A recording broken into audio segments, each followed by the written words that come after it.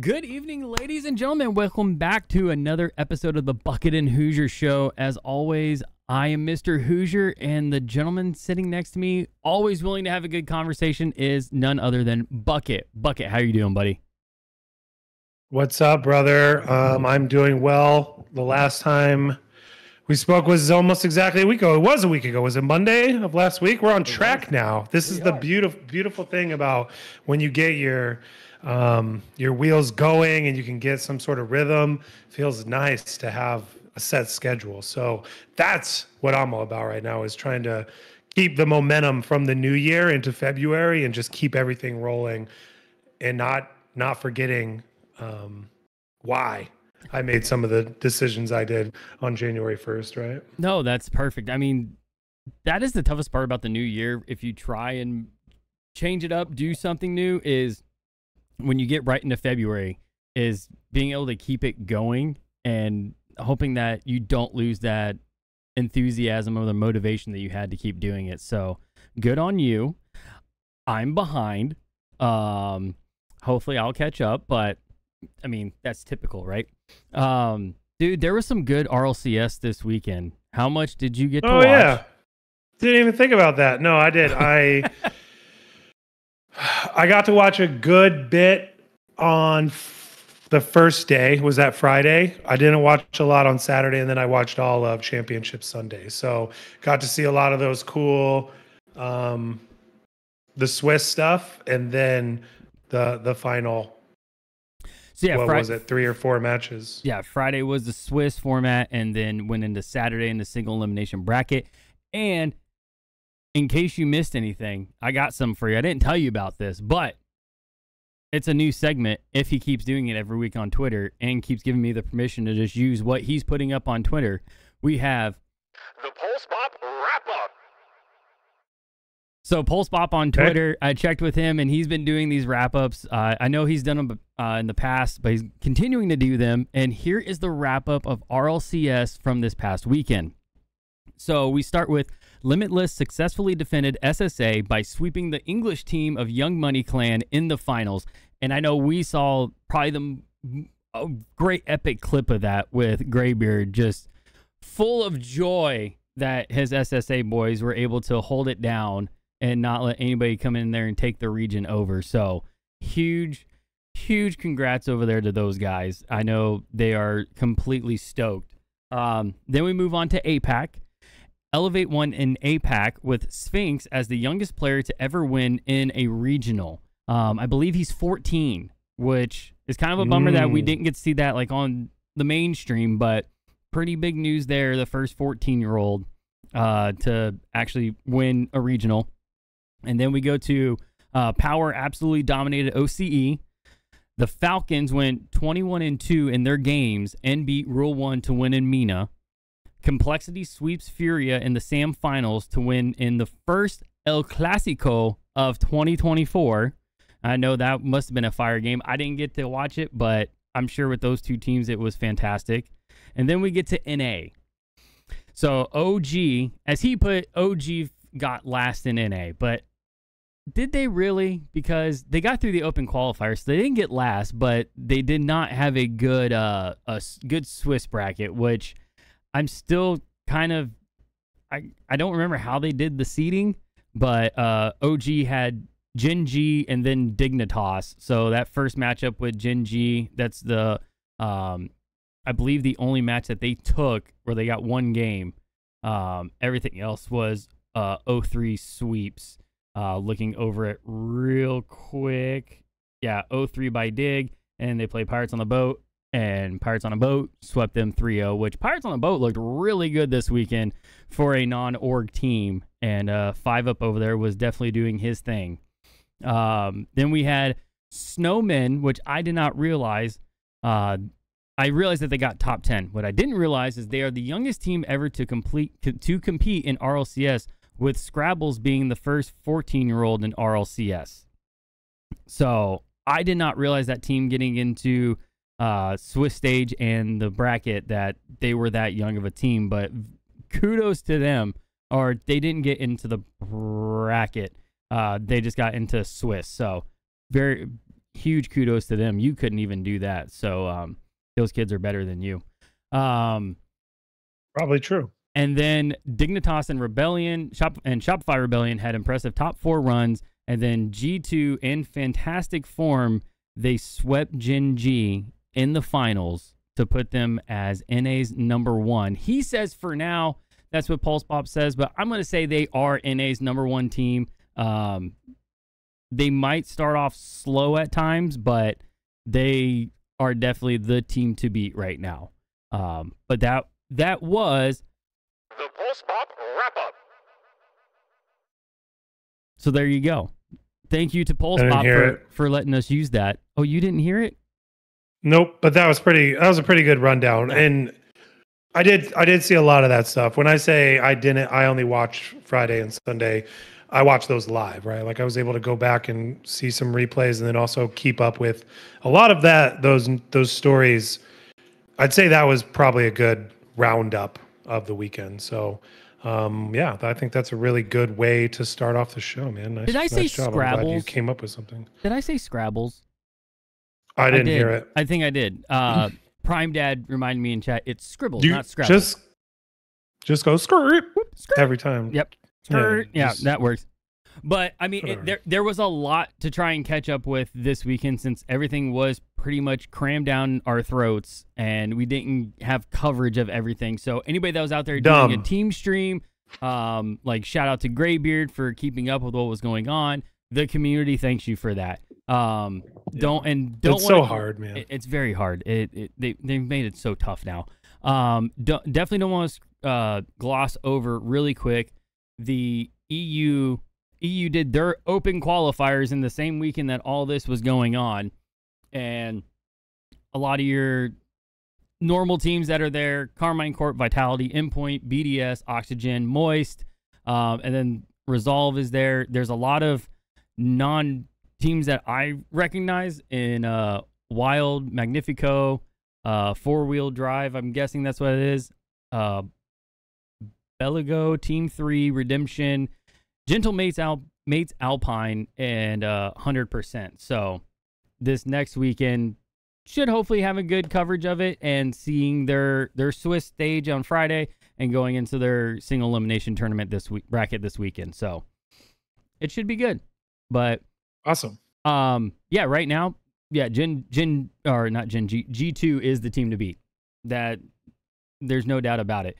And I hope Greg and them over on Luminosity can get something, because there were times when you could tell Luminosity had their number and it just slowly slipped away from them. So I think the boys in LG are there and they're gonna make a good showing this next open qualifier. Which, before we move on, are you playing an open qualifier too? No comment. What? What do you mean no comment? No comment. I'm on a roster again, but it'll come down to the weekend. We'll see. You guys should be scrimming. We have a podcast. Can you not? I didn't say scrims? We're not. I don't. Listen, I got no time for this. It's just not the first thing on my list, man. Well, that's fair. But we know the podcast is first in your heart, which we all appreciate you for. And today, we have a very special guest. I believe, is the owner of Frost Esports. He has been sharing a lot of thoughts on Twitter with where RLCS is going and what that looks like for orgs. And then he's also been on a mission himself right now to try and fix things that are not going well in the esports scene as a whole when it comes to paying out their players for tournaments. And without further ado, ladies and gentlemen, it is Maverick. Maverick, how are you doing? I'm doing pretty good. Thanks for having me. Well, we're glad that you're able to come on and chat with us and tell us what's going on from your perspective of things. For anybody that's out there listening, can you just give us a brief intro of yourself? Yeah. So yeah, I'm one of the owners of Frost Esports. I'm also the founder of Latency, which is essentially a a company that's been kind of building tools for gamers and competitors for the last couple of years. We built 2 tools specifically for that kind of stuff. My background's mostly in content creation. I've been working with content creators, kind of coaching them on how to be professional. And funny enough, I got kind of my first exposure to content creation by running podcasts. Oh, so really? Kind of like full circle. There you go. That's awesome. Before we get into the other stuff, you talk about like coaching content creators on being professional. What have you found in your time with doing that? Like what's something that most people miss when they're getting into content creation? Yeah, I think one of the biggest things is just I'll be kind of rude about it, but wasting your time. You know? Okay. There's a lot of creators that just hit live and they do their stream and then they turn it off and that's it, right? And, yep, been there. Well, at least with this, you know, these conversations are nice, they're clippable, and you can use them on other platforms. But I think the biggest mistake a lot of creators make is they don't think about it like that. They don't think, how can I repurpose my live stream for other sites? So yeah, I think that was for like me when like the first time I hit go live was just, yeah, I'm gonna hit it and yeah, somebody will come across it and yeah, whatever. And about 3 years in of doing it, I realized it was just insanity. I was just doing the same thing but expecting a different result. And yeah, I realized that there is more to this than just hopping on here and playing a video game. You got to be interesting somehow, and that was something that I had to learn very tough. So I can imagine some of the people that you run into when you're doing content coaching. How does that look? Like, where do you start with them at? Yeah, the first thing we usually do is just assess, right? Because everybody's at different levels. Everybody's got different experiences and backgrounds. So it's just sitting there and really looking at their channels one by one and just going through red flags at first, right? What are the easy things that we can just grab and fix immediately? Because that starts to get you in the mood of, okay, you know, my stuff's not great, but it's not bad. So let's make these fixes now. And 9 times out of 10, it's stuff they already know. I make jokes in the call that I'm more of a content creator therapist. I just tell them what they need to hear, and they are already aware of it, you know? So 9 times out of 10, it's just that iteration of, yeah, okay, I should have fixed this, so I'll do it now. That would be an interesting thing to put on a job application. What's a former job that you had? Oh, as a content creator therapist. Yeah. So Oh yeah, that is super. That's cool though. yeah, it's fun. Yeah, I like these. I was just messing around with the latency website and looking at the projects that you have here. And obviously, they're all geared towards gaming, but all 3 of these things that I see here, your org, Frost Esports, play chart, which looks like it's a ranking of games, and then a place to find tournaments and things. All of them are a little bit different. What is like your specialty, or how do you kind of round all of these things out? Where are you at right now? Yeah. So I will say my co-founder has some crazy ideas sometimes. So play chart's actually his brainchild. I've just helped him kind of fuel it. He's had that idea for, he said 20 years. So I was like, let's figure it out. Let's find a dev and build it. But the esports stuff is more my forte. So Frost and latency GG is where I push it and try and really build things that actually help people. That's the big thing. Okay. So yeah, that makes sense. So from an esports, so we're already, you kind of just hinted at it, that esports organization is kind of your wheelhouse, right? So we've seen you in the last couple of weeks. We connected with you when you made a tweet talking about RLCS in general and it appealing to orgs. I don't know if you've caught our previous conversations that Bucket and I have had, but that was something that both of us have kind of hinted at, that we're not esports org owners, but this doesn't feel like changes that they've made are appealing to an esports organization. And it almost feels like they're trying to force esports organizations out of their their arena completely. So from your standpoint, tell us like what the landscape looks like for you guys. Yeah. And first things first, pushing esports orgs out, it definitely seems to be the way that it's leading, especially and they're getting a lot of flack for it, but they're social media tagging all the players and not the orgs. I was going to say that one. But even from like an org owner perspective, I mean,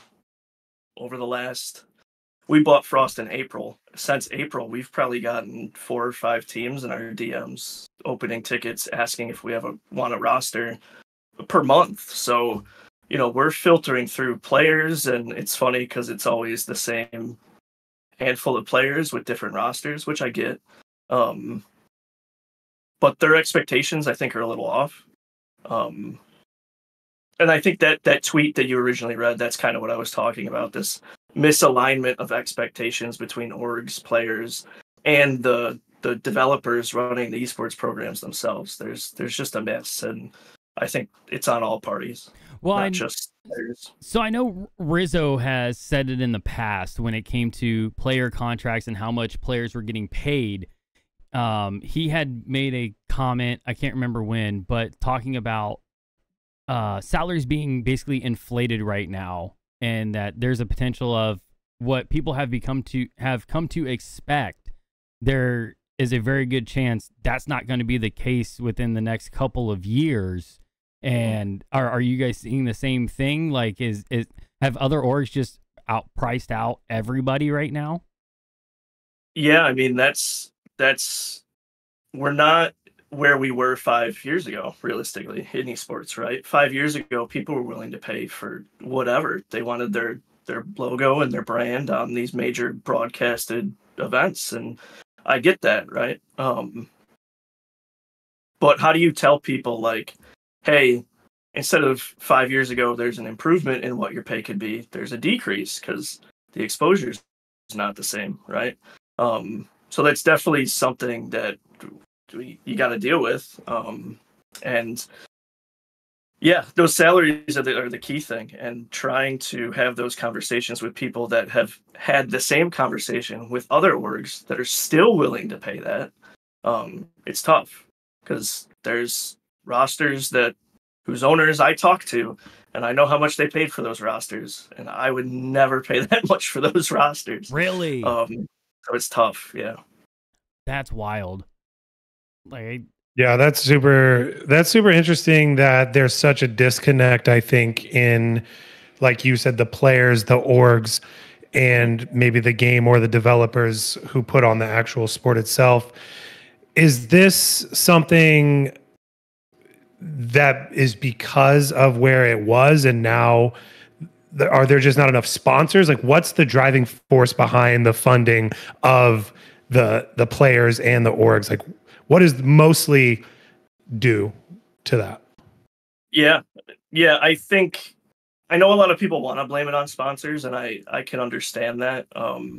But you can kind of cut out sponsors when you think about market exposure, and the market exposure from 5 years ago to today, you could argue, is bigger.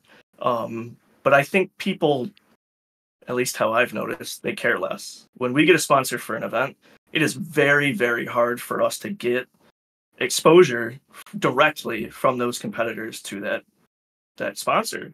People just don't. I think people have become hyper aware of that type of relationship, so they don't want to be involved in getting involved with a sponsor unless it really, really relates to them. So then the other piece is, well, what do I have to offer as an org to a player? What does the player have to offer to me if sponsorships are ultimately off the table? And at the end of the day, tournaments just aren't as great as they used to be. There's not that same level of exposure. We were talking about it and making a joke about the social media and not sharing that hype with the teams, but it's dwindling. So teams and orgs themselves are losing exposure,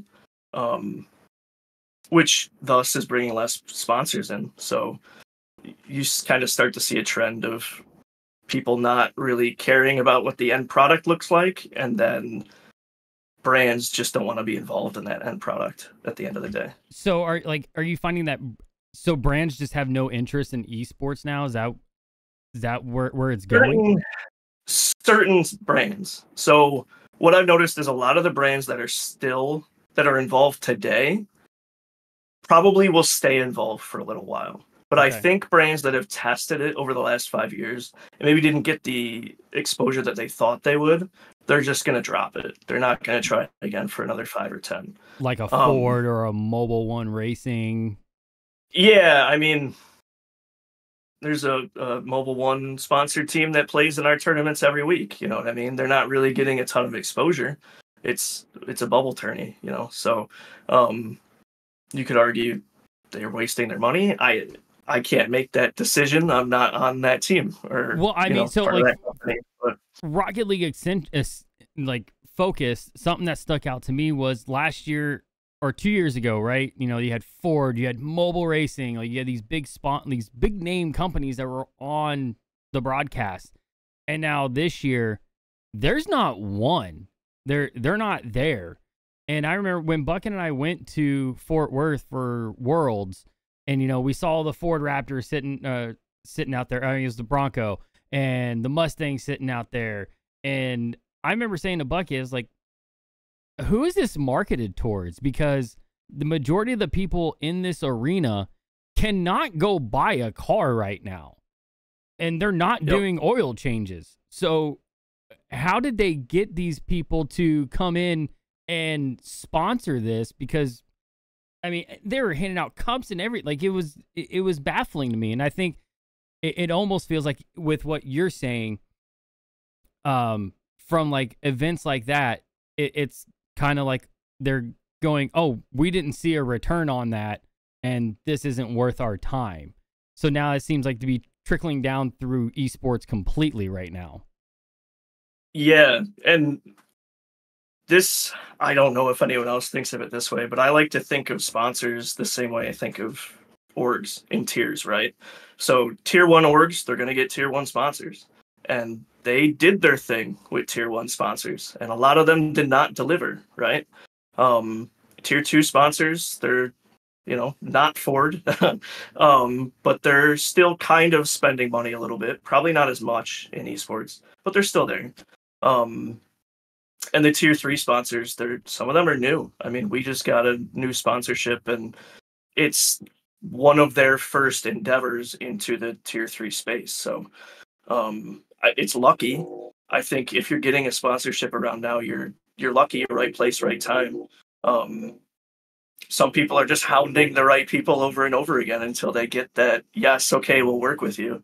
So yeah, mix of luck, mix of different brands seeing how others performed and either backing out or taking interest. So, yeah, I feel like it comes down to numbers, huh? Like if they're not getting the customer acquisition that they expect to get from their exposure.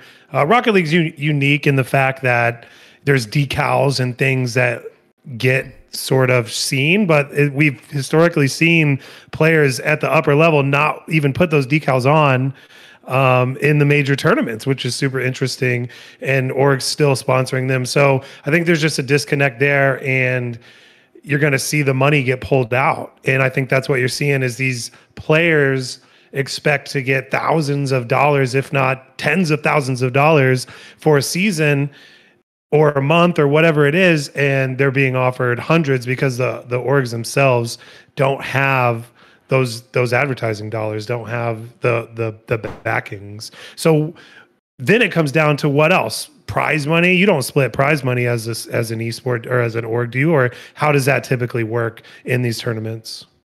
Some it's different. We have a lot of brand or orgs that come in, and their players do split it, and I don't think the org gets any piece of it. Yeah, I think Moist is known for that. They don't take any of the prize money from the players. Yep. And then there's some that do come in and like the manager collects the prize pool and then takes a cut for the team and then splits it among the players. So I think there's a difference or a pretty big dichotomy in that. I am curious to know what that split actually is. And I'm hoping, I don't know this, but I'm hoping that that actually does kind of play into what their salaries are. Because I'd imagine a team that takes all of their winnings home, their salary is probably a lot lower. I would hope. You would think that was the case, but like you said, we don't know, especially because player contracts is not something that is talked about openly. Not like as we see in traditional sports where we get to know what are the deals that are being made with owners and players and how much is X person being paid, which there's supposed to be an NDA, but then somehow, I mean, players are players. They end up telling each other anyways. So I can see as an owner where it starts to get difficult. Do you think there would be any benefit to having transparency like that of knowing what everybody is being paid? Oh yeah. I am a big proponent of transparency. Ever since I started hiring people for my projects, for anything esports related, I've always talked about that. Like, whatever is in this contract, it's not a secret. I don't care. Share it with whoever you want. Take screenshots, give it to people. People do that. They've done it with my contracts. Whatever. I don't see a benefit in hiding what people are doing or what they're being paid. It doesn't help anybody. The only reason an org would hide that is if they believe they are undercutting somebody. That's the only reason they would hide that, is if they hired two people to do the same thing or hired a roster to do the same thing and they're not paying them all the same. And I'm starting to catch inklings of that. Again, like, I'm having these conversations with other org owners and I'm starting to see some of their players are not paid the same. And I get that, you know, why should a sub be paid the same as main roster? I understand that. But if you've got 3 kids playing at the same caliber on an RLCS bracket, there's no reason they shouldn't be paid the same. That's almost subtly instilling your lack of confidence in some of them, which over time adds up. That subtle lack of confidence is the reason why we see so many roster changes throughout this entire process. I mean, last week was a little silly. What silly from what perspective? The amount of teams that didn't make it to top 16 and dropped 1 or 2 people from their rosters. Yeah, that's sadly enough, that's normal for RLCS, that as soon as it doesn't go well, the roster just disbands very quickly and they start making onesie twosie changes, which is, like you said, yeah, it's kind of it's something that's been in the scene for a while that Bucket and I have learned, very ego driven, and can't seem to shake it out of the scene at all. But I guess so from your perspective, the more of sharing the information as to who's being paid what, like, that's beneficial to the team. Does it feel right now, like from an owner standpoint, that roster player money, not how much they're getting paid, not being shared, is actually more beneficial to the players right now? Because I can see how that scenario, it actually benefits the players, because if owners are technically not supposed to be saying, hey, I'm paying First Killer this much, then the players shouldn't be doing that. But we know the players are going, well, I'm getting paid this much, like, you need to ask for this much. And then I'm guessing that's what comes back to you guys as an owner. Yeah. I mean, they don't say it very obviously, but obviously, you know, there's some players that'll come to us and say, look, if you can give us this number, we'll jump ship. And it's unfortunate that we get those types of DMs, but that will jump ship. I'm not going to give any names. Right? Or no, anything, we don't but expect yeah, that. there's definitely individuals that we've interacted with that just, like, they're good. I'll give it to them. They're good. But yeah, if they don't feel something, and it might not even be about the money, it could just be they don't feel right with the roster, which is okay. But yeah, they'll let us know what number they want in order to switch. It's just, are you the right brand that wants to go down that route? I don't think I could do that. Even if I wanted that guy, I don't think I could poach somebody. What? I want to ask, what is the average number that's getting thrown at you right now? Well, so that's the thing. We don't have a roster, and Frost hasn't had a roster in, I don't know, before I bought Frost. It's been a while. They've never had an NA roster. I don't think. It's all been APAC mostly. So the numbers I'm seeing are very split. I'm getting kids coming to me for the whole team for like $500 a month. I had a roster come to me and they each wanted $1,500 a month, each of them. So the split that we're getting is big, but I will say the skill level between those two teams is not as big as the cost. And yeah, I had heard something out there. There were teams that didn't make it that were making upwards of like they didn't make it past into Swiss that are getting like upwards of $2,000 a month, and I found that to be kind of shocking. Of holy crap, like you're getting paid that much, and you guys didn't even get to Swiss. Like I can see from an owner standpoint of sorry, we can't keep doing that. You got to bring something in. Yeah, and we said it earlier, but the prize pool thing is just a piece of that too. Like bringing that money in. If I'm paying $2,000 a month for you and you're not winning anything, or what you're winning is less than that, how can I justify keeping you? One, shouldn't have gave you that much in the first place. But two, even if you are and you're already down that ship and you're sailing and can't go anywhere else, yeah, how do you keep them? You really can't, and that's the tough part. It's when all the weird sad tweets come out. Yeah, it's not even the prize pool money too, right? It's like your exposure in the tournament. You could sell merchandise that way. You have so many more chances to get more exposure for the org and the players. And if they're not making it to those times in the weekend with the most eyeballs on it, it's not worth it. It makes so much sense. You touched on a few things here about we keep going back and tapping on prize pool stuff, but with some people just not getting paid recently in general in esports. Do you want to kind of touch on that and explain what happened and maybe your stance and what you're trying to do with that? Yeah. So when I first started getting pretty vocal about it, it was actually a tournament that Frost was hired to admin. We were one of like 8 organizers that was asked to just help promote it, help run the brackets, whatever. We were actually hired by a third party that was working for the main organizer. And we kind of got paid. It turns out that the third party that hired us didn't get paid, but they paid us, which is kudos to them. Good on them. Awesome. But it turns out that the organizer has not paid any of the staff that worked it or any of the players that won back in November. So, and I checked today, still haven't been paid.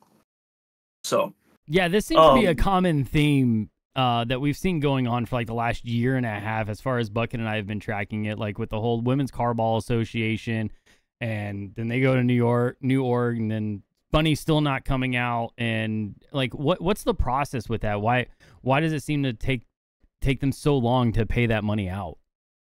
Yeah, so there's kind of 2 factors, and one of them I'll give them, and it's legal, right? So if they're making a payment over an X amount, there's filing that they have to do. My counter argument is that filing takes 5 minutes. I've done it. It takes 5 minutes. It's not hard. But I understand that when you're a corporation and you have a lot of people, there's designated individuals that are supposed to do certain things and chain of command, and it can get gray. I understand that. And that makes sense for net 30 kind of payouts, But when you start to approach it at 90, some orgs net 120. So I know some people that haven't paid out for work they did 2 years ago. That starts to be kind of alarming, and you can wholeheartedly expect that organizer ran the event without funds in hand, and that's something. That word is that phrase is something that I talk to organizers a lot about, is funds in hand.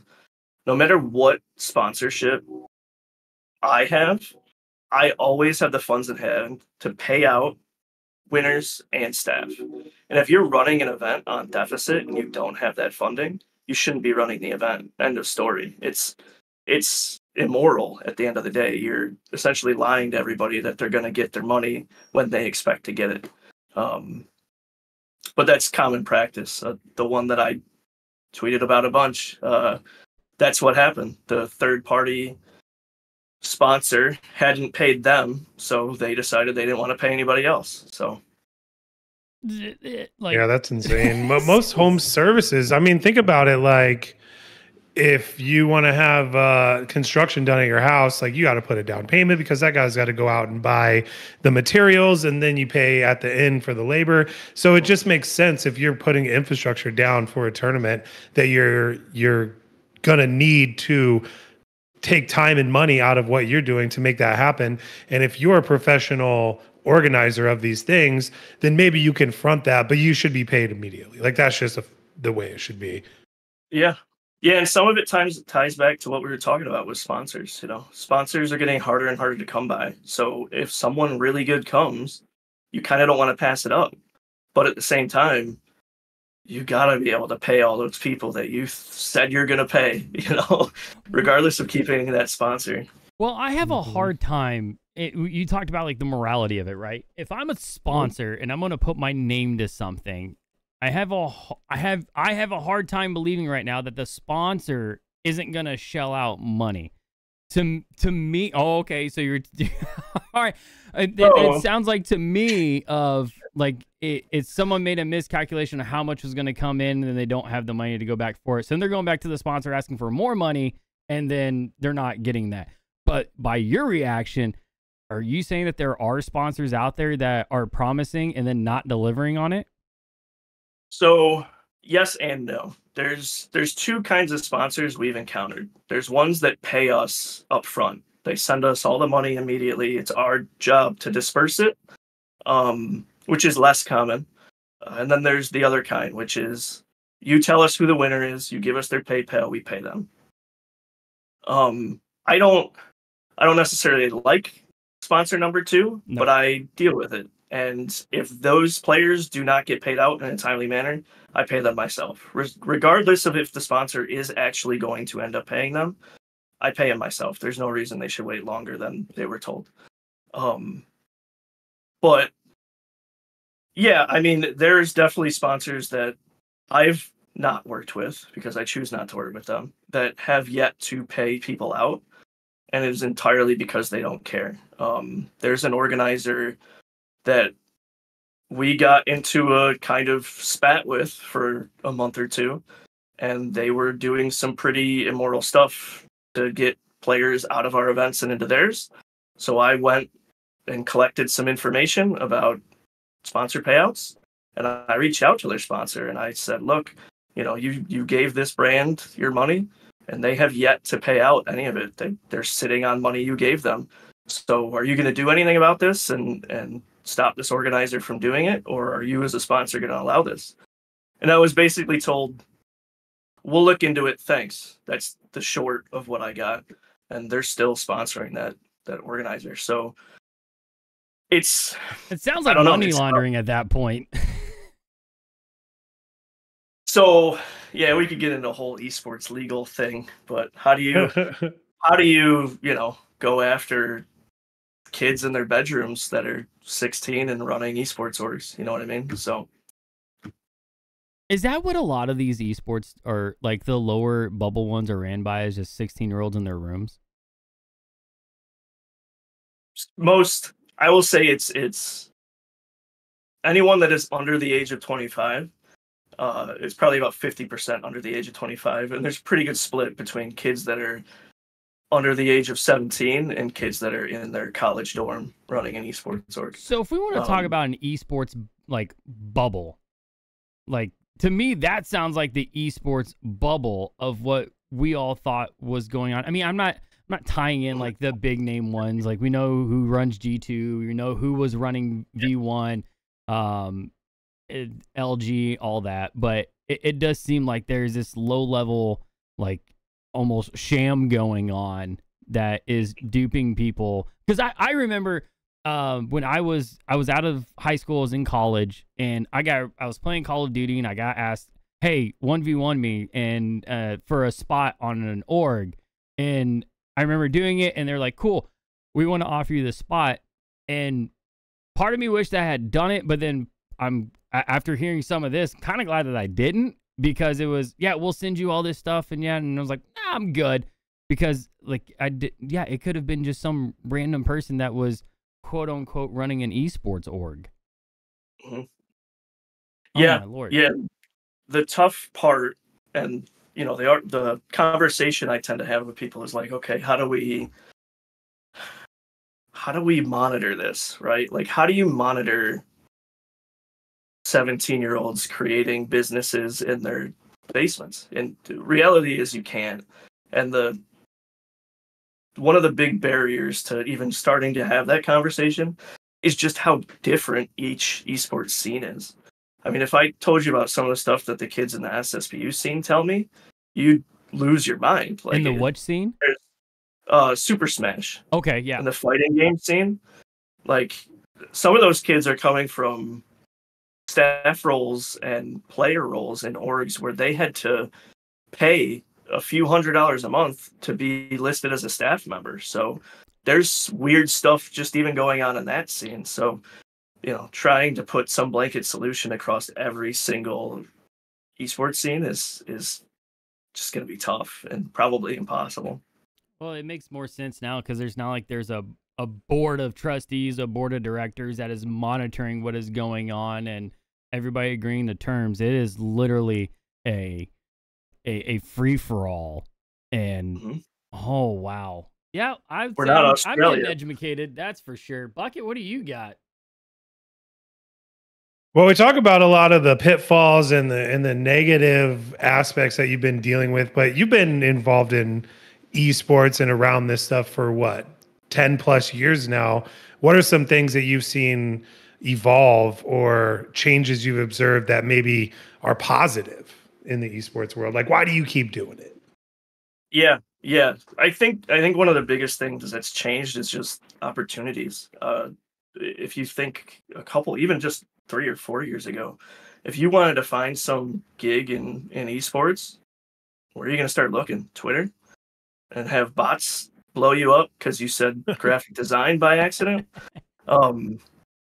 So I think one of the big changes is a lot of those chances and those opportunities to just get involved are coming more and more to the forefront.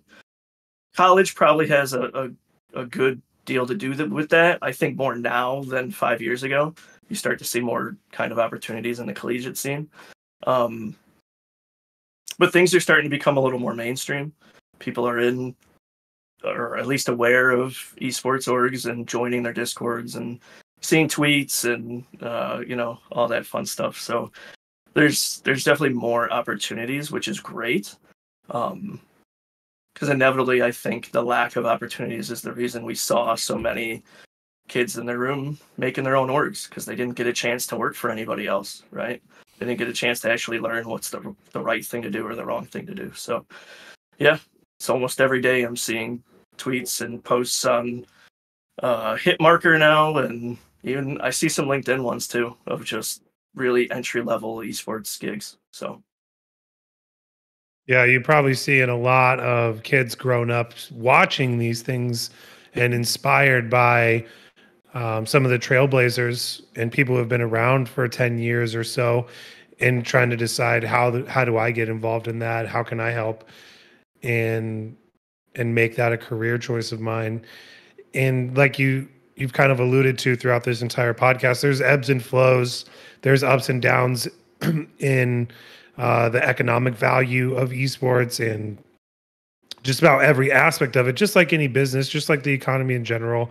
But I think esports is going to be around for the long haul. I mean, more and more we're seeing technology take over certain aspects of things, but also people put things down for a while, right? Like they want to not look at their phones as much anymore, or they want to go out and socialize a little bit more. And that's all it's all cyclical. It all comes back around to there's going to be a time where esports is on the rise again.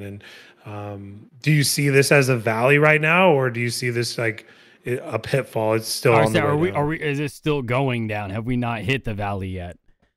Yeah, I know this has definitely been a hot word for the last year at least, but esports winter, right? And I don't know. I think there's still a little bit of some downturn that we're going to experience with this. I started hinting at this kind of idea, so I'll kind of say it officially here, but I really think a lot of esports orgs are going to get bought by actual companies. I.e. Ford buying an org and turning it into their dedicated esports marketing department. I think probably not Ford, but I think we're going to see it a lot with candy companies, soda companies, peripherals, anything that should target our market. I think those orgs are going to get bought out by those brands. And well, I mean, we've kind of seen it with the OG team on Rocket League. I mean, Nolly became the first Red Bull esports player.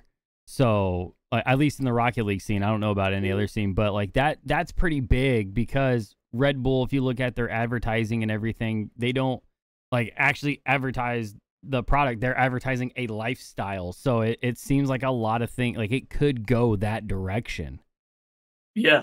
Yeah, and that's, I think, ultimately, and I've said this a few times, esports isn't profitable, and it's probably not going to be profitable by itself for a long time. But you pair it with a really good brand that is selling to that market, that org will be there forever. Well, yeah, you look at what Jake's done with and KSI with Prime. You look at what Nate Shot brought this up like last year, where everybody's like, "What are you doing? Why are you doing this other thing?" And he's like, "I need something that's sustainable to be able to entertain you guys. Like, I got to build it on top of something. I can't just keep relying on just you guys to actually feed it in." And then you've seen like FaZe went to the stock market, which we'll see how that plays out because it somehow shot back up. But it makes orgs like Moist very, like, it's very impressive because they are completely backed by just their support system, their fan base. And it's very impressive to see what they have been able to do. But I think they are the exception right now. For sure. Yeah, 100%.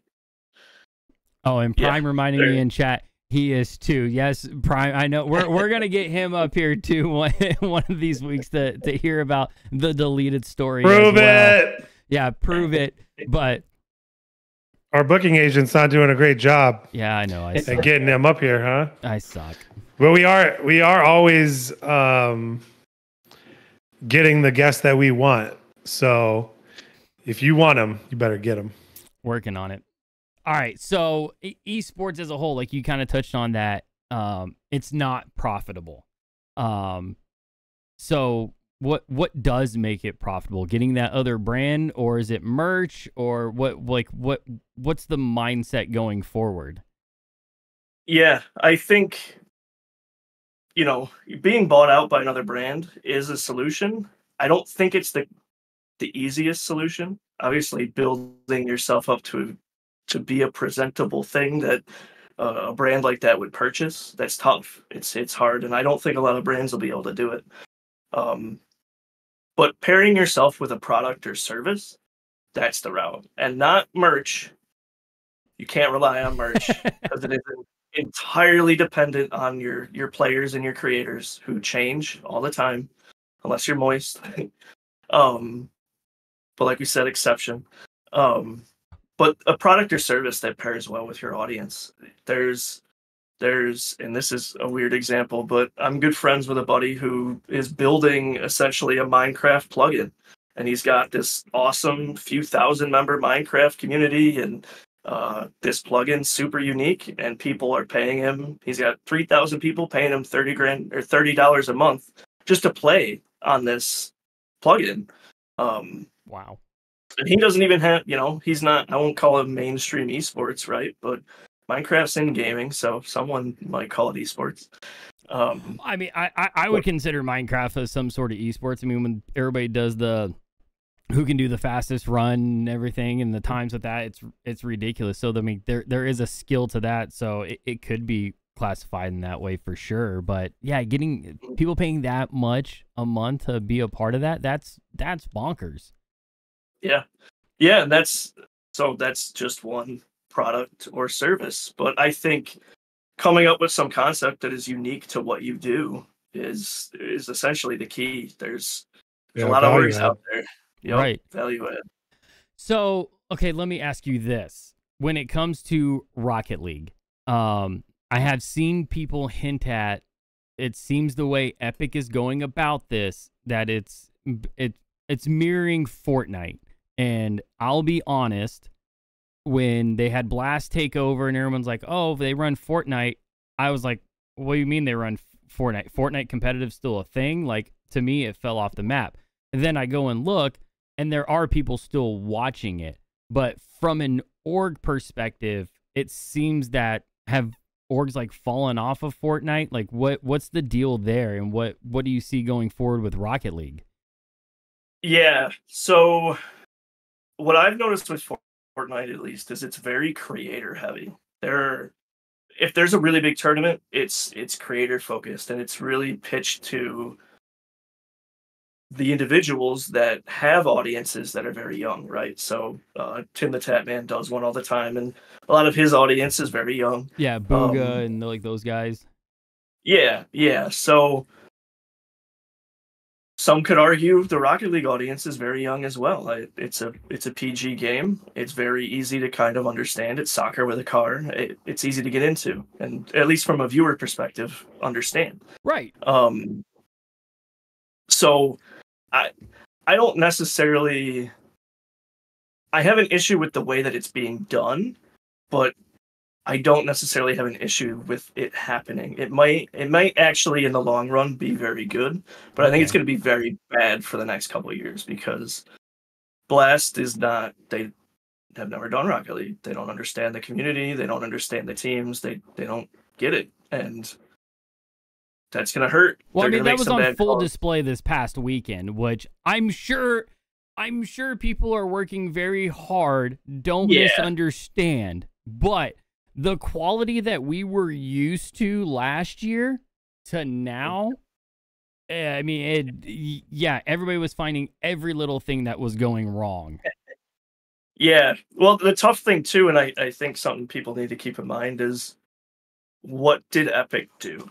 Right? Like, people are pointing the blame different ways. People are pointing the blame at Epic. They're pointing it at Psyonix. They're pointing it at Blast. Like, who actually did what? And I have a pretty good feeling that Blast didn't get to actually make a lot of the decisions. Okay. And they were kind of told how this season would go as like a transitionary thing. I have a feeling next year is going to go a lot better, a lot smoother, and probably just be all around enjoyable. So yeah, I think there's some weird finger pointing going on, but that kind of ties back to transparency. No one really knows what's going on. I mean, we still don't know the location of one of the biggest lands that's going to be happening. That's right. Right? Yeah, so, major one. We still don't know. And I don't know how many episodes you've listened to us, but that's always been our biggest gripe was communication, right? I remember we asked Raw Greg one time, like, is there a president of competitive Rocket League? And he went, yeah, it's this guy. And I went, never heard of him. Didn't know that. Yeah. I'm used to traditional sports where we know who the commissioner is and they're going out saying, hey, everybody, here's what's going on. And it felt like if we moved in that direction, then we would take this a step forward. And it just feels like it's gone 2 steps back at this point. You look at that guy's Twitter, the president of competitive Rocket League. I remember looking before, but I don't think he's the president of it anymore. So there's 2 guys. that are essentially supposed to be running the show. One's got like 1.5K followers on Twitter. One's got like barely 300. And your argument could be, okay, who cares? Like followers, whatever. But my argument would be, people must not know, right? Because if I knew, I'll put it this way: people know who owns Frost, and they DM me and they ping me all the time, right? Because I made myself known, so I could get that feedback, whether it's good or bad, or I suck at what I do. I want it because I want to make what we do better. Those guys, I don't know if they want that feedback. People don't know if they want that feedback. Like you said, people don't even know they're there, who they are. So yeah, pinging the Epic account and roasting the social media guy is only going to get you so far. You should be pinging that guy and roasting him and saying, why did you give that social media guy no resources? Oh, I guarantee you that social media guy has muted so many people at this point, whether it's at Epic or anywhere. So bad for him. I feel so bad. I did too. Poor guy. Yeah, leave the man alone. I mean, we could sit here and hope and wish all day that they're going to do something different or be more transparent, like you're talking about. And some of the best companies that I've been a part of, either working for or owning or whatever, is completely transparent, like you're talking about, and always communicative in all aspects, like you're saying about salaries. That's awesome. Check for me. I love that. Everything to community engagement, which is where we're standing now, right? And the community engagement of Epic and Rocket League and RLCS and the organizers has been non-existent. And if we know that, right, if we know they're going to continue that hush hush throughout the whole season, is there anything else that can be done to like stand it up to make us believe in it? Or is that really just the only answer? Like, what else can we expect from these people? Yeah, it's tough, right? Because, and we talk about this with Valorant all the time, the community seems to be at mercy of the devs or the publisher. And it can be demoralizing, I think, and it can really kind of catch you off guard when these devs make changes, or they don't talk about something that they should have talked about, or it takes them 3 weeks to talk about the thing they should have talked about. And I think when the community starts to understand that as a whole, they'll probably start to give up on those devs and start to lean more towards other orgs and organizers. And that's kind of what my hope is that these teams start to lean on organizers like Frost and even like Deleted, who they do an event every once in a while, and Lotus 8, they do events every once in a while. These organizers that do put on quality events for their community. There's tier 2 organizers, there's tier 1 organizers, and I think we need to see teams and players kind of shift their focus from these dev ones to the organizer ones. And it's kind of the chicken or the egg thing, right? Because there's no way Frost is putting on $100,000 Rocket League tournament next year, like, unless some angel investor comes in. I'd love to, by the way, if you're listening, angel investor. But it's just not going to happen. So yeah, how do we get people interested in our events so we can put on an event of that caliber and give them the exposure they want and hype it up and make people happy? You know, it takes time. Yeah, it does. Does more money in a tournament equal better players all the time, or is it?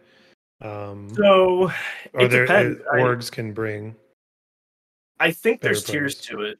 We run $100 weeklies. We'll get around 50 to 60 teams. Same teams every week, same players every week. It's great. We'll run a $250 tournament. Same teams, maybe 10 more. $500. I think we peaked 90 teams. So there's kind of a range. And even tonight, we did a $1,000 tournament. We got 70 something teams. So you kind of start to see that split in the prize pool, but it's like 0 to 1,000. And then the next tier I'll say is you could look at Bandits. If you hit 7,000, you're kind of getting it like maybe another 50 or 60. no organizer is going to get 900 teams. So it's yes, there's a kind of a tier to it, and you will see different kind of turnout. Inviting teams kind of helps too. We invited Deleted and Pirates on a Boat to day 2 tomorrow, and I'm sure that had something to do with the number of teams we saw tonight. We're not expecting this many, to be honest. We were expecting a lot to do pretty bad, but well, it is an off. It's a little bit of an off time. Teams want to brush up and get ready. You know, teams like the Dad Squad, they want to get in there and be ready to go for this coming weekend's Open qualifiers. You're such a nerd. What? Even Greg said you needed to take a little pride in that shot that you had on Reddles. Yeah. He said you were being too humble. I'm stay that way too. Question from the chat. Prime want to know how many teams did you guys end up with tonight? Let's see. I just stopped looking at it because we were seating 75. Okay, that's not bad. Yeah, and I'll be honest about it. The reason we didn't think we'd hit that is the sponsor kind of forced us to do something weird, which is hold the entire event on Challenge without a communication system.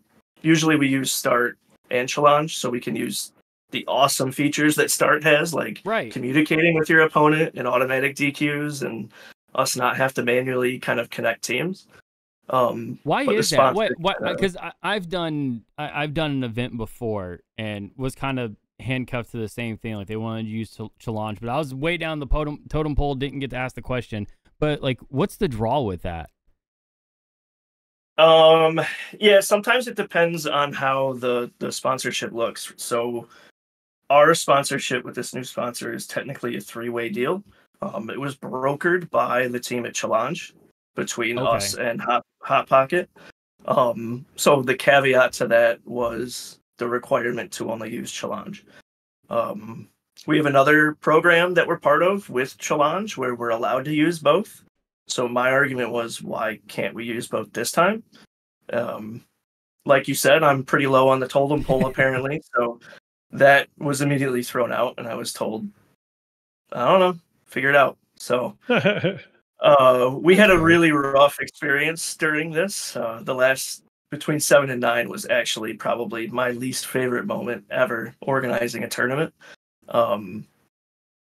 So we're gonna very hard push for it to be on Start next month, because it was a very bad player experience for everybody involved. And this community is fantastic. Every single one of those people showed us an insane amount of love, and they understood completely, and they, vented and gave us actually very good feedback for us to give to the sponsor. But it was tough. It hurt manually creating channels for players to talk to in Discord. It was a process. Then though, there in those days, that is super tough.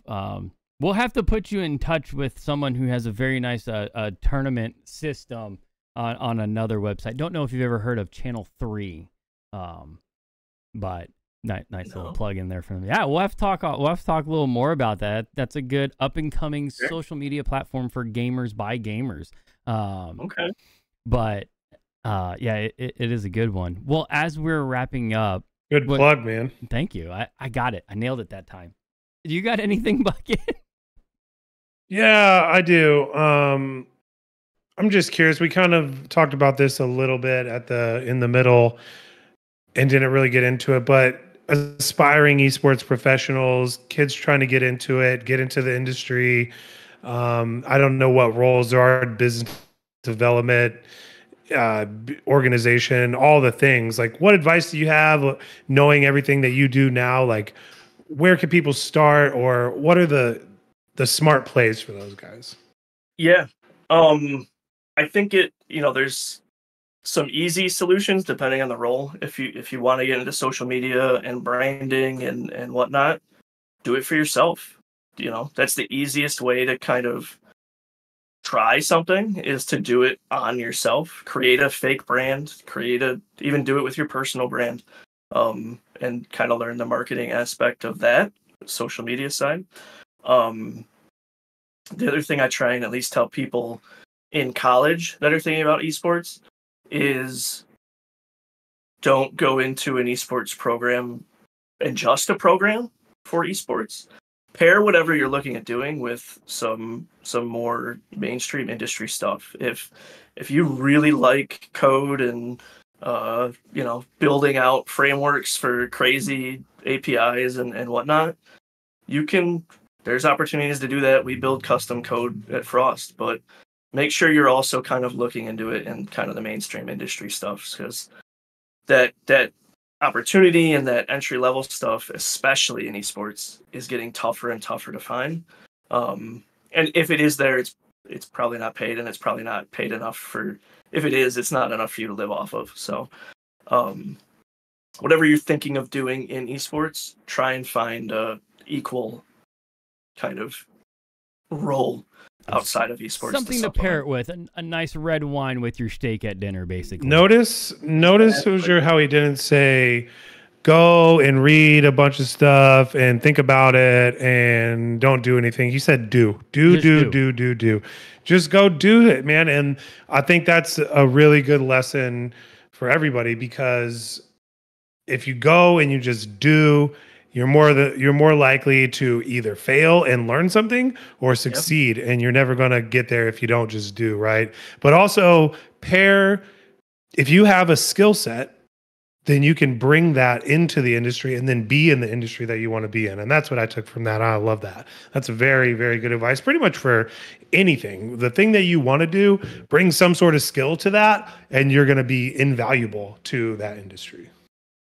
Yeah. Yeah, 100%. And if you kind of go into those thinking that you're going to fail and giving up, when you do fail, that's going to be even harder. Don't give up.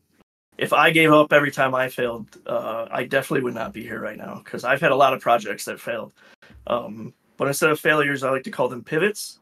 I just pivoted one project into the next, and that led me here. So that is probably the best advice you can give anybody right now that's coming up. That's right. Yeah. Don't take a fail. Like it fails. Okay. That's fine.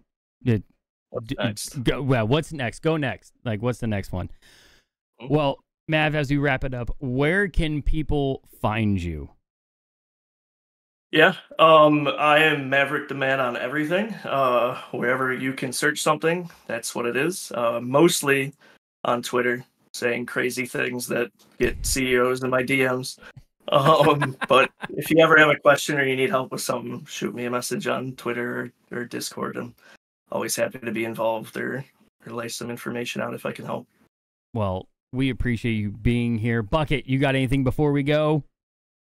No, that was great, man. Thanks a lot for stopping by and hanging out with us and giving us a window into your world. And I learned a few things, and I'm glad that we were able to chop it up, not only about Rocket League, which we love, but get some insights just into the generalities of the everyday life and how things are going overall. So thank you for bringing all that to the table, and hopefully we'll be able to chat again, man.